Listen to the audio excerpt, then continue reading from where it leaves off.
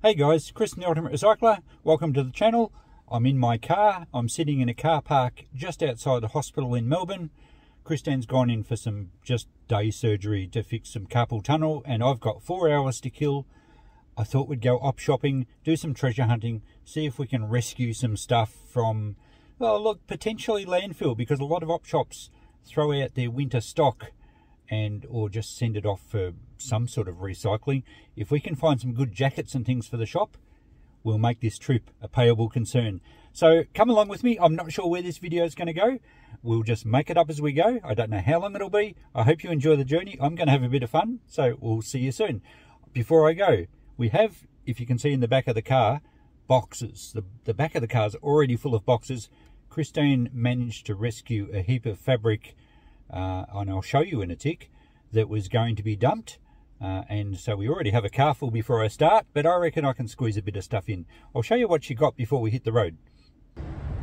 So without taking too long, I'll just show you this. Christine randomly emailed a fabric company that they do upholstery fabric, or like furnishings, I think. And she just said she's into recycling fabric. She has a YouTube channel on what to make out of stuff that's normally going to landfill. And they said, just in time, we're getting rid of all these boxes of sample swatches, I think they're called, and we're absolutely rapt to save this. Christine's ecstatic to get this fabric. It's all really good quality, all small pieces, but she makes some amazing stuff out of this and puts it back into the circular economy, and people absolutely love it. So if you want to see more of this, check out Christine's channel. It's Christine's Home Affairs. I'll put a link underneath. So as you can see, I'm already starting with a car full, but I reckon there's room in there for a few treasures. Rightio, I'm going to get some breakfast and then we'll check out where some local op shops are. Okay guys, there's a Melbourne tram, all brightly painted up. Now I've got to park outside a local op shop. We're in the suburb of Kew, which is probably one of the more expensive suburbs in Melbourne. It's just after 7:30, the traffic's starting to build up a fair bit, as Melbourne does. I think peak hour goes for about 3 hours or 4 hours these days. So I've got a good park. I need to go and find some breakfast, and there's some cafes around the street here.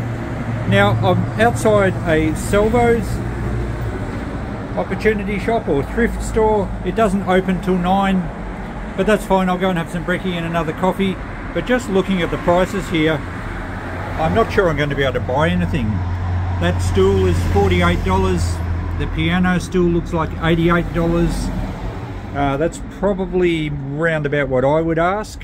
This is a really cool little nutcracker, timber, mid-century, 1950s or 60s, but they got $38 on that.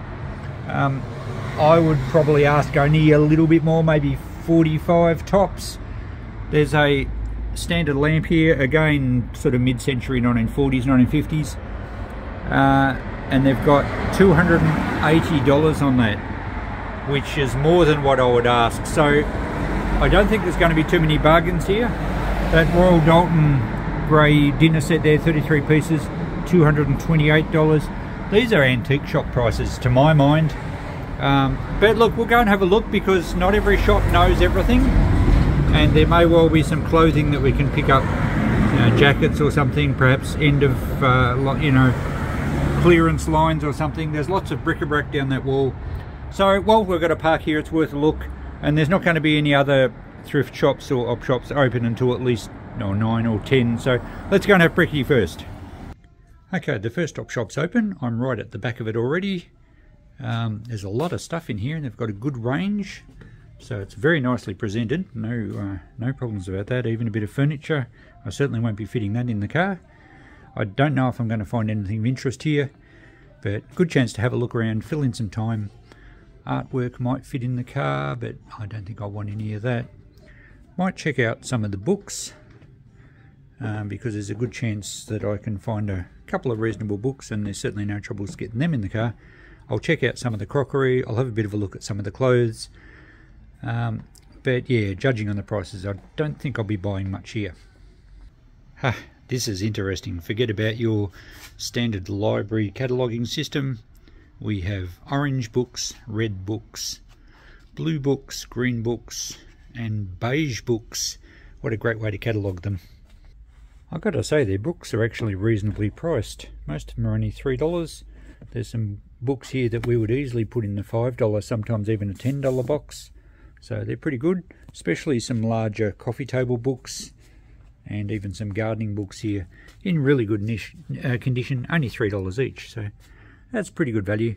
But as you can see from this photo I took while I was having breakfast, the car's not only full with the boxes, but also the weight, as she's sitting down a little bit at the back.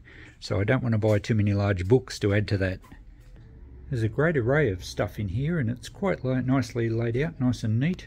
Again, we have the colour theme happening, yellows, browns, whites. A bit of vintage stuff amongst it. Most of it is fairly modern. But some of these, that's homemade, I think. I guess it's an elephant. This looks English. $40, yeah, I think that's probably about twice what it should be. But it's a cute little English jug. That will be English as well. But yeah, there's nothing I can buy in those lines. But occasionally a treasure sneaks through. I was looking at the silver plate stuff. And I always like to check these just in case some sterling silver slips through, which would be a bargain. This is just plate, as you can see there. And I find that pretty hard to sell. It looks like the plating's rubbed through. I couldn't see a price on that one, but I saw some before that were, you know, $20 and $30, which I think is those days are gone for silver plate.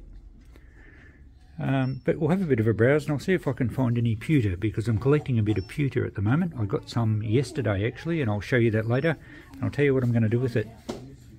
In another little op shop now. It's quite a cute little one, lots of stock again. I don't think there's much I can buy, mainly clothing, but all I got from the other one was a little pewter mug. I was just talking about pewter and then I found one within the next minute. There's some puzzles and games here. Sometimes I do okay with those, but I wouldn't buy a jigsaw puzzle unless it was unopened, because even though they say they're complete, you just can't guarantee that all the pieces are there. So at least if it's sealed, you've got a chance. There's quite a few ladies here chatting. There's a bit of crockery and whatnot on the other side. And as for the clothes, well, I looked in the other shop and any jacket that was half good was over $50, so I'm not going to spend that much when I really don't know what I'm looking for. These are $9, that's only a polo. So I'm only really looking for sports gear probably, or R.M. Williams stuff, or well-known collectible brands. I'm a bit of a novice at clothing, but if you get out and look, at least you learn. So I think I'll just put all this down to experience and yeah, maybe pick up something, but really just having a look. Okay, I did buy something in that last op shop. And it's a little salt and pepper set. It may not be overly old, but it is a metal tray. It's got quite a lot of weight to it. They're in good order, and I think they've got plastic bungs, so, but it's probably more likely in the last 10 or 20 years. But it's a quality set, and look, for $6 I reckon I'm not going to probably triple. I might just make it 15 in the shop. I think it will sell okay. I like to buy something from everywhere. The ladies were nice to chat to. They did joke that how would I go carrying a pink bag down the street, and I said that's fine, nobody knows me down here. I think I can get away with carrying pink. The first op shop I told you I found a little pewter tankard, I guess you'd call it. To Peter Good Luck from Retail District 52, obviously a presentation thing, and it's marked pewter. It's Australian made, but I'm not buying it for the fact that it's a cup or a mug or a tankard. I'm buying it for pewter, and you'll notice the pewter is very soft. You can actually squash it really easily. I'm going to probably melt this down. I'll do a future video on that, but pewter is worth pretty good money melted down and even sold on eBay, but I might be able to do some castings with it, so I'm just stockpiling a bit of that, and that was only $2. So there's another little shop across the road. I've just driven down the street a little bit. This one's called the Fair Trade and Gift Shop, so we'll go and check that one out. And a little bit further down the street is a Vinnie's thrift store or op shop. So it's just after 10. I just had a call from the hospital, and Christine's out from her minor surgery. They did the carpal tunnel keyhole surgery on both her hands, and apparently it went really well, and I've got to pick her up in about an hour. So let's go and see if we can find a few more treasures, and then I'll have to make another coffee. It's one of those mornings I need an extra coffee. Okay, I'm back to the car. I couldn't film in that shop. There was only a little shop and there was people everywhere and they had their music playing. But I did find a couple of things. A nice aluminium teapot. These usually sell quite well. and this one was only $5. I think I'll get 15 for that without any problems. And this really nice old knife, it's a bone handle. Well, it's called bone handle, they're not technically bone, but it's probably a fish knife or something. Nice design. Again, that was only $5. I think I can straighten that, it's just slightly bent. I'll try that when I get home, but I think again I can 3 times the money and get 15 for that. So a nice little haul. They did have exactly the same pewter mug as this one, and this one I paid 2 for, if you remember. Theirs was priced at 20. So it just shows you can't always go on how they price some things, because there's always some bargains to be found, and I always like to buy something. Had some great chats to the people, handed out some business cards, might even get a few YouTube subscribers, so that if you see this video, hi. Okay, here we go guys, I've just picked Christine up from the hospital, so this now means we've only got, what is it? We've got one good arm between the two of us. Exactly. Alright, but we're still going op shopping. What troopers? Now there's one just up here. We're just on our way home, and the doctors did advise Christine to have a bit of a walk around every so often to stop the threat of deep vein thrombosis. So I guess op shopping covers that requirement. Let's go and see if we can find something in here. Okay, I'm home guys. Our trip went well. We did get a couple of things in that last op shop. Christine's having a rest on the couch now. She's recovering well. The fingers, she's getting feeling back in her fingers, and apparently the surgery went very well, so that's good. She should recover pretty quickly. I'll show you what I got for the op shop mucking around. It was only a couple of hours really, but you know, it wasn't a great haul, and we're not talking a lot of dollars, but it was something to fill in a bit of time. And yeah, I'll show you what I got. So here's my haul for the day. There were other things I could have bought, but I was more interested in just having a look around. I was chatting to the ladies that run the op shop, and the guy that ran the last one gave out a few business cards, so it was a fun time out, making a few connections. I did buy this enamel camping mug, coffee mug. It's the sort of mugs that the campers buy. I'm not sure where it's made. I think some of these might have been made in Poland. So it's a little bit vintage, a couple of little dings to it. He only charged me $1. So there's easy $5 there. The campers will snap that up. It's nice and clean inside, reasonably. And also I found this little English pot. I guess it's like a little salt cellar you'd call it maybe, or a little jam pot. It's actually Wade. We didn't take the sticker off, but I know the colour. It's Irish porcelain made by Wade in England. Only $2. We'd get about 8 for that, no problems. You saw the others. I think I'd get 15 for the aluminium teapot. I was going to go 15 on the salt and pepper. Now I took the tape off. These are very heavy. They're like a cast aluminium, and I think they've been chromed. They're a little bit industrial. I kind of like them. I think I'll get 15, no worries. And the knife I managed to straighten without breaking the handle off. It is just EP&S, which is nickel plated. Well, no, it's electroplated nickel silver, and you can see by the yellowy there, almost brass type colour underneath, that the silver plating has been polished off it mostly. Sometimes these little ferrules are actually sterling silver. I didn't have a look at this one. They sometimes have some, I think that has got silver hallmarks on it, but it doesn't really make much difference because the amount of silver there is so small. But I think I'd get 15 for that knife quite easily. It looks much better now that it's straight. So I also got some pewter, and I was talking to you about pewter. Now I've just weighed up the bits I got. I picked up these candlesticks as well for just $3 the pair. And pewter actually sells very well for people that want to do castings. Now I'm going to get into this, or have a bit of a play with it one day. It melts at a very low temperature. You saw how soft it was. So you can actually just melt it on a gas stove. I'm going to have a play with that one day. I'm not going to sell it. I'll just stack it aside. But I did some checking on eBay currently. On completed items, there was a 2 kilogram lot of pewter ingots that someone had melted down. Clearly they were just from this sort of stuff, and they sold for, actually it was about $145 with free postage. So I reckon about $130 roughly, allowing 15 for postage. So that's $65 a kilo. Pretty good scrap price. And they were a buy it now, so they may have made more. But I also found quite a few listings for 100 gram lots of shot, which is like, you know, just tiny little balls of it. So 100 gram lots were selling for, I think it was about $32 free postage. So I rounded that down to 25. and there was actually 5 lots sold from one seller, and there was a few other sellers selling 100-gram lots as well, and they were all selling. So there are people that want pewter, and apparently it's very good for some forms of casting.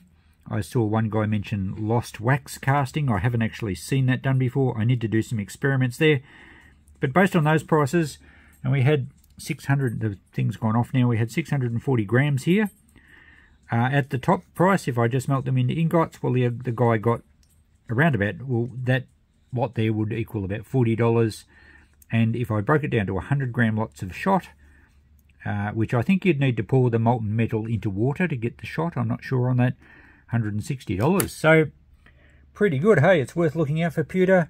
I did see hardly any listings didn't sell. They were pretty well all sold, but I might have a play with melting it myself and maybe even doing some casting one day. But it shows you when you're out thrift shopping, op shopping, the pewter is well worth getting. And as for the rest of it, let's go through some figures here just to tidy this video up. We paid $1 and $2, it's $3. We paid $5, which makes $8. We paid $6, which makes $14, and $5 there, which makes $19. So let's say $20. And what will we get for it? Well, I think I'll get $5 for that without any problems. We might nearly get $10 on that. The little Wade Iris porcelain stuff actually still sells okay. So 15, we'll get 15 for that's 30. We're going to go 15 on. In fact, we'll go 15 on all of them. So that's 45, and 15 makes 60. So I've written down here, costs 20, returns 60. I like to about triple my money, so that's pretty good. And it took, what, a couple of hours, probably not even that, because I was chatting with a lot of the people. I was handing out some business cards. I was chatting about YouTube and recycling. So we did some good networking as well. So yeah, it wasn't work at all. It was a bit of fun. We've made $40, and then of course add in whatever value you want to put on the pewter. So it was really an excellent couple of hours spent financially and socially, and you know, I had to wait around for Christine to finish anyway. So thanks for watching, guys. Nothing terribly exciting, as I said, but hey, you know, it's a day out, it's a video. You might enjoy it. Hopefully you enjoy it. Let me know if you enjoyed it. We will be doing some more op shop challenges down the track when we go on trips, and I do want to learn a little bit more about clothing and picking up some, you know, I've seen some really good profits made from jackets and things from op shops, and we like to have a few in our shop. So probably wouldn't do the expensive suburbs in Melbourne, more the local country town op shops. I think they're much better value. But anyway, bit of fun. Thanks for watching, guys. We'll catch you in the next video. Bye for now.